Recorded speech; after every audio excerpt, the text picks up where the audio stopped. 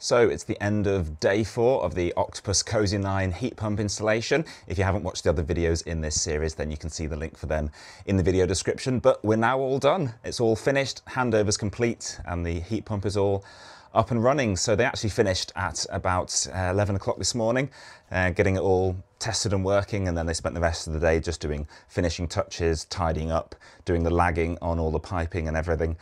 Then we got the Cosy hub connected to my Wi-Fi. It's the hub inside that connects to the Wi-Fi rather than the heat pump outside, which is obviously good because then you don't have to worry about Wi-Fi signals going through walls. And then we got the app all set up. You can see the zone for the heating, zone for the hot water, set the schedules and see the current temperature and everything on there. We've been given 3 Cosy hubs, one for each floor of the house, and that will show you the temperature in each floor of the house, and you can press the button on there to boost the heating up to a higher level for 1 hour if you want to. It will only ever boost to the temperature at your primary hub, which is the one that we've set for the upstairs here. But yeah, let me show you inside the cupboard now that it's all nicely lagged.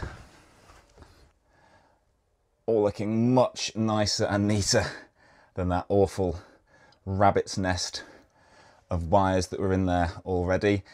So I'm going to be spending the next few days getting used to how it all works and playing around with the app. Of course, we'll only really be using hot water at the moment, not heating, but I'll be setting up the schedule on that to be heating it up overnight between the hours of 11:30 at night and 5:30 in the morning, because I'm on Intelligent Octopus Go, which means my electricity rate is only 7p per kilowatt hour overnight. If you're not with Octopus Energy and you want to join, then there's a link in the video description. That's my referral link, which will get you £50 bill credit when you join, and it'll also give me £50 bill credit too, so we're splitting £100.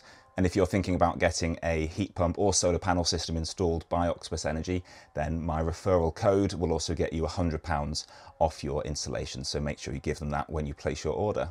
If you've enjoyed this little video series so far, please give it a thumbs up. And if you've got any questions that you'd like me to cover in a bit of a Q&A video later on, then once I've had a chance to get used to it, then please pop those questions below and I'll try and answer as many as I can in the comments, and I'll also do a little video. And of course, I'll be keeping you updated on how I find using it, if I have any problems or issues, and how it works with just using the hot water for now. And then of course, come winter time, I'll be able to tell you how it's working in a British winter. And we'll have to see what winter we get this year. But thanks for watching so far. Don't forget to subscribe and stay in touch for more on the Octopus Cosy 9 heat pump.